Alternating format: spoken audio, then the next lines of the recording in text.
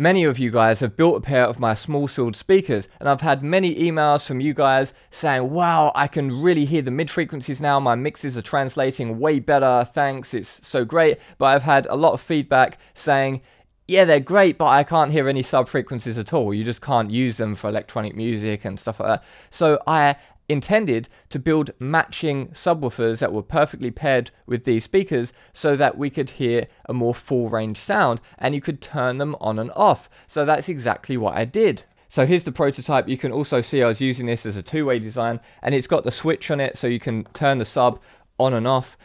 And it's very simple. It's just got one passive component inside to low pass filter it, so we just get the sub frequencies out of this. But I thought, whilst I'm building an enclosure anyway, we might as well be able to upgrade this and make, as you can see, the two-way design or even a three-way design. So I made a couple of other designs as well. And this is my recommended design where you can upgrade the subwoofer and make a three-way speaker. It's got the same woofer as we're using for the subwoofer, and it's got the same mid dome that we're using for the small speaker. It's exactly the same one.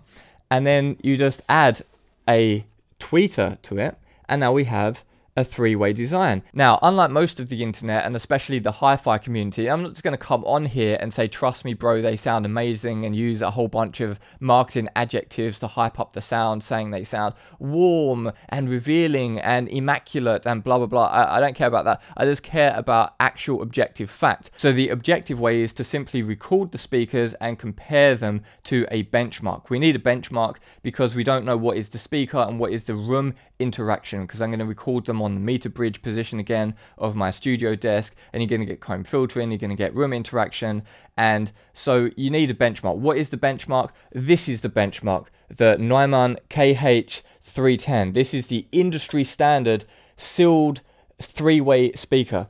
These are $4 a pair, and in my opinion that is worth it. If you don't want to DIY it and you just want to go out and buy something, well, this is an exceptional speaker, and $4 isn't all that expensive in the speaker world. It can go much higher than that. And before it was Neumann, it was Hummel, because that was the original manufacturer, but then Neumann bought that company at some point, and then they rebranded them to be their speakers, but they were originally designed by Hummel, and they're the absolute industry standard. I think these are definitely worth the money. These are sealed, these are extremely accurate, these are very high quality speakers.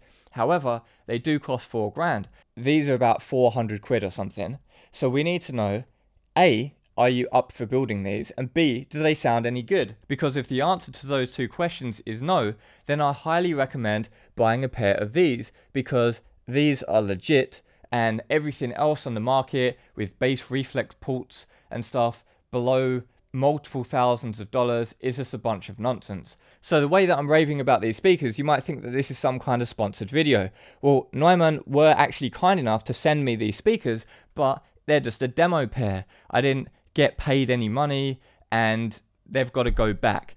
So I didn't get anything at all from Neumann apart from the opportunity to make this video and compare these speakers to my speakers. Now, if you're scared of cutting a piece of wood, or you don't think the speakers that I made sound good, or you're rich and you just want to buy a pair of speakers, and as I say, these speakers are incredibly good. They're the industry standard, and they are expensive, but they're kind of worth it because you've got to pay for nice stuff. Sometimes you've got to pay for nice stuff, and transducers are the most important thing in your setup that make all the difference. I recommend these way higher than all of the bass reflex port nonsense that is on the market.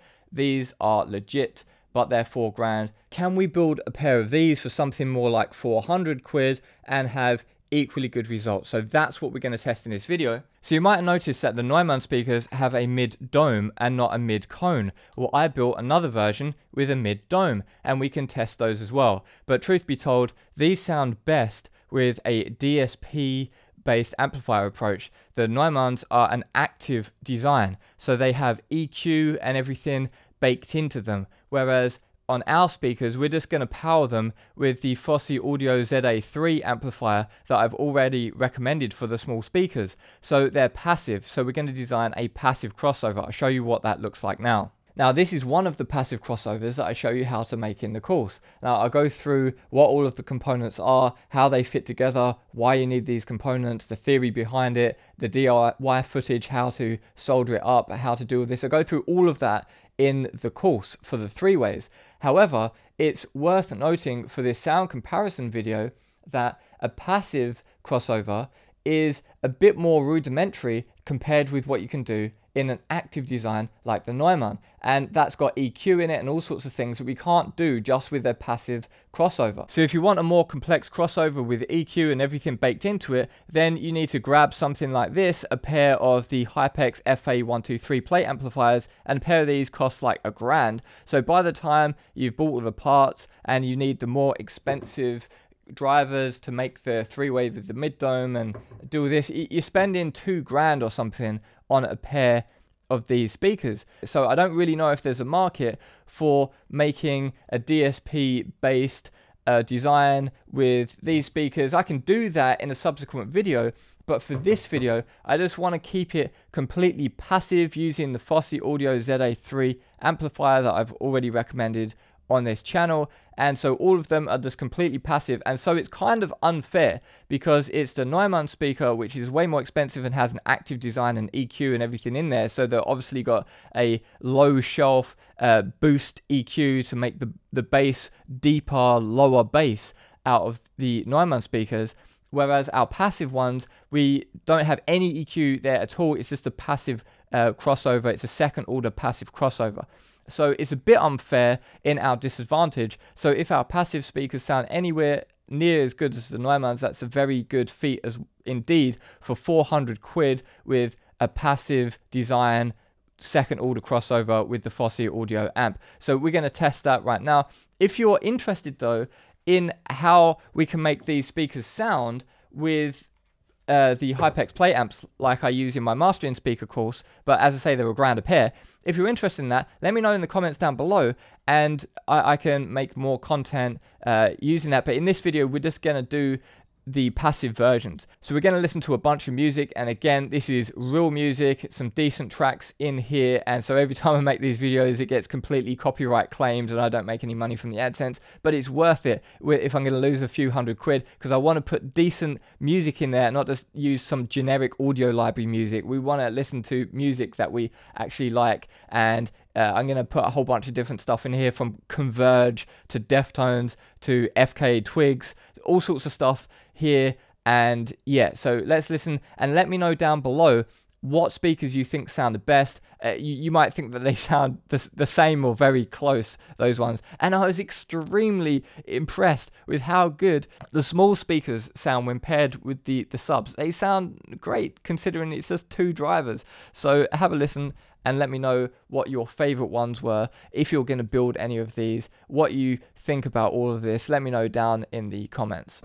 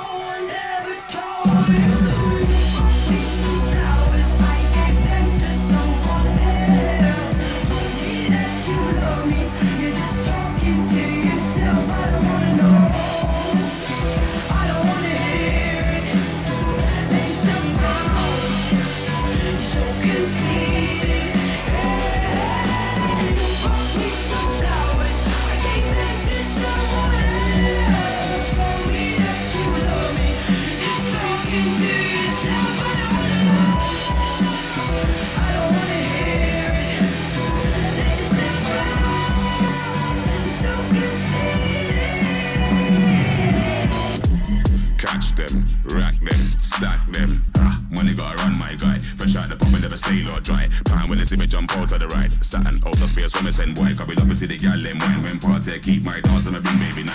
Gal ever move them waistline. Weed lights up, head it gets bust. Shots off you want tequila can't run. My driver don't drink so you know what go on for the night. Press gas on the M-way, put up to the gate fast. Vibes off it go save time from autumn, summer. Bouncy like rubber, new banners round me. Every blood clot night. Yeah, badders round me. Only badders round me.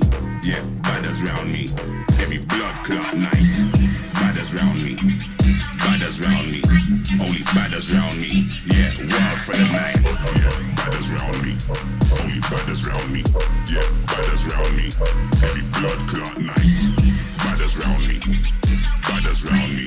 Only badders round me. Yeah, wild for the night.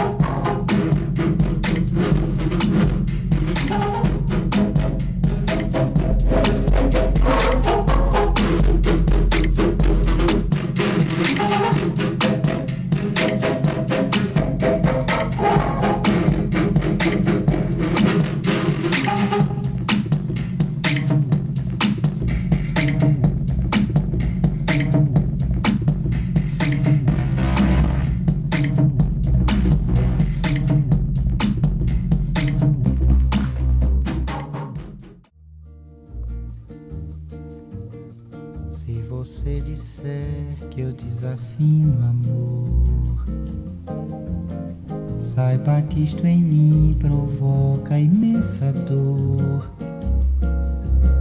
Só privilegiados têm ouvido igual ao seu. Eu possuo apenas o que Deus me deu. Se você insiste em classificar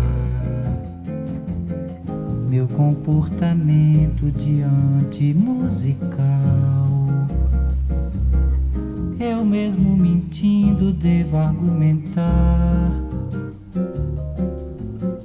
que isto é bossa nova, que isto é muito natural. O que você não sabe nem sequer pressente.